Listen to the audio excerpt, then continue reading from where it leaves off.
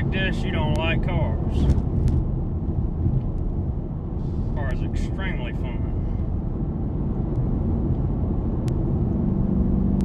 Take the curves like it's nothing. It's a great track car. Such a great track car. I'm telling you guys, if you get a chance to drive one of these, drive one. I drove the GT500. Now that car is a handful. It's a different animal. This car here is just so predictable. You can run it through its paces, and I mean, it just, wherever you put it, that's wherever it goes. It's so predictable, so precise. It handles like it's on rails. I mean, Ford, I really have to give it to them. They, at least in my opinion, they knocked it out of the park on this one. This is bad.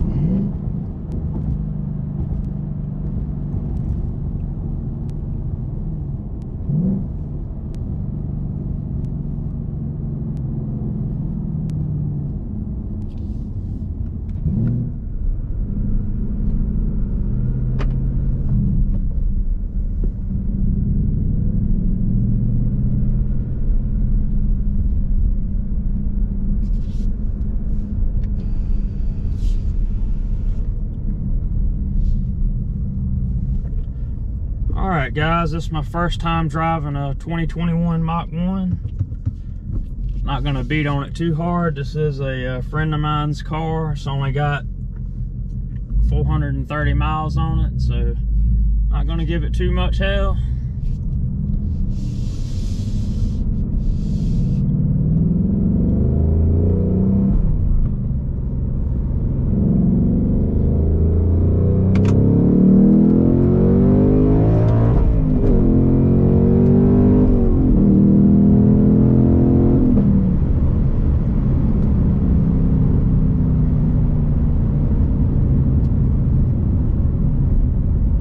First thoughts, the clutch is very smooth, very easy. Gears feel really smooth.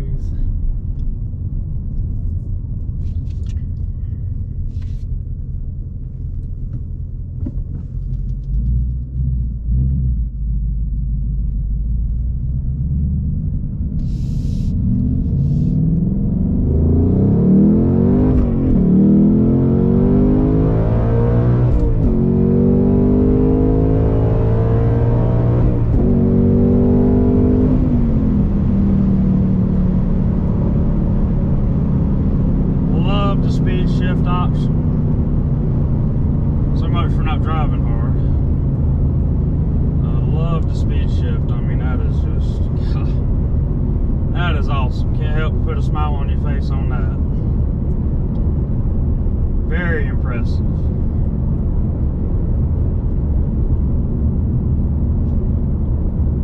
You know, the way the manuals are getting, this is the way to go. You know, I love the 10-speed in these cars. They're, you know, really fast. It's hard to beat that automatic, but I'm gonna tell you, this here is very impressive.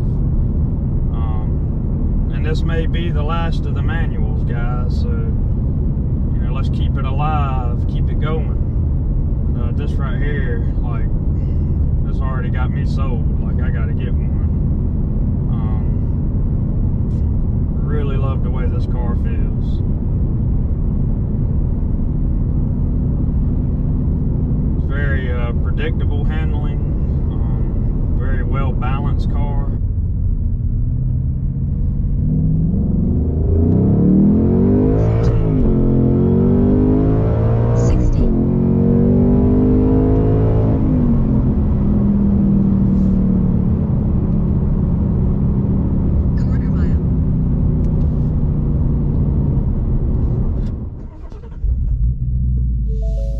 Alright guys, we're back in the Mach 1. I'm going to take it for another little cruise around. Buckle up for safety. Yeah, this car is really fun, guys. I love the way it handles. It's on a rail. It's very predictable. Wherever you point it, that's where it's going to go. Car has really good grip, really good traction. So if you hadn't had a chance to drive one, I recommend doing so. I tell you, I've been wanting a 10-speed for a while. But this here has changed my mind. This Tremec is awesome. And you got the same transmission out of a GT350.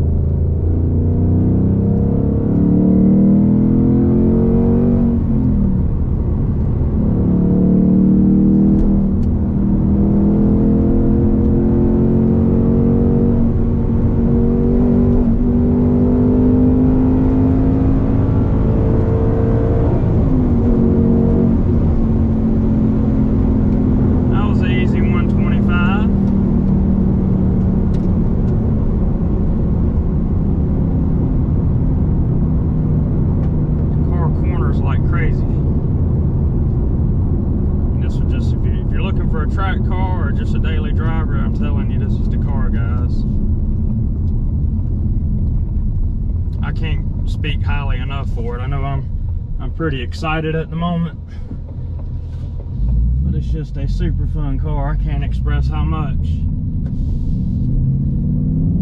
It just brings you back, man, that old school feel. I remember I had a 1989 LX 5.0 and it had the manual transmission, the world-class T5, and we used to speed shift them back in the day, but this here is really cool being able to hold it to the floorboard, not have to let up any.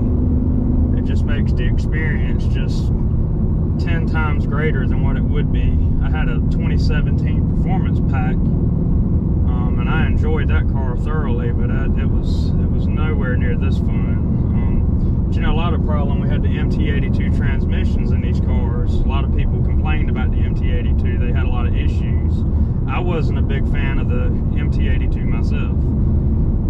This car having the Tremec in it, that should sell this car right here.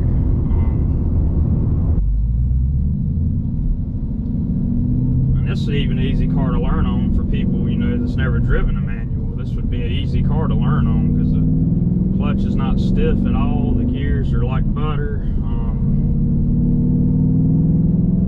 They got it right by putting the Tremec in it. Let's say if I had to choose GT350 over this, I would choose this over the GT350 just because it's basically the same car with a different engine.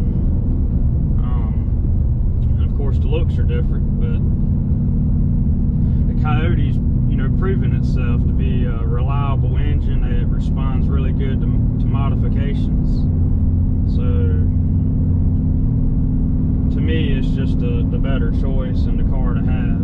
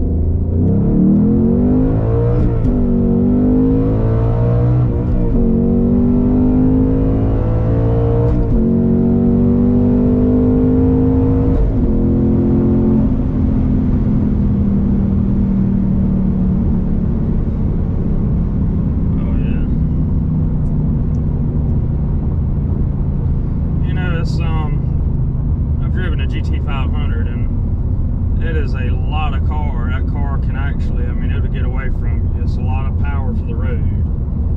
This here is just a very well balanced. You can get out, you know, you can let loose on it and have some fun. GT500 is so powerful until, you know, you really can't get out and really let it loose completely on these roads and stuff. You really have to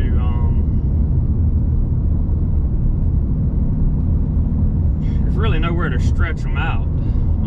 The GT500, I mean, it's just they just got so much power. All you can really do is get out and play with it. This here is something you can, like I say, you can really just get in loose and have fun.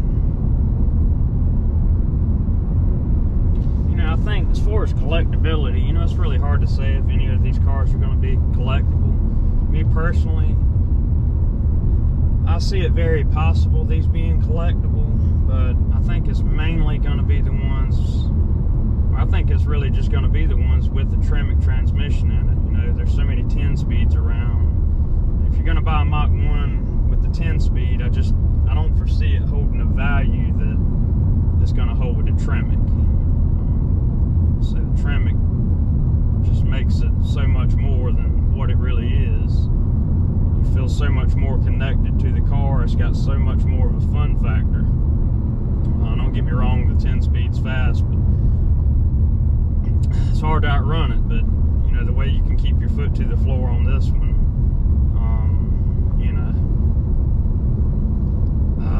that just kind of takes the place of it.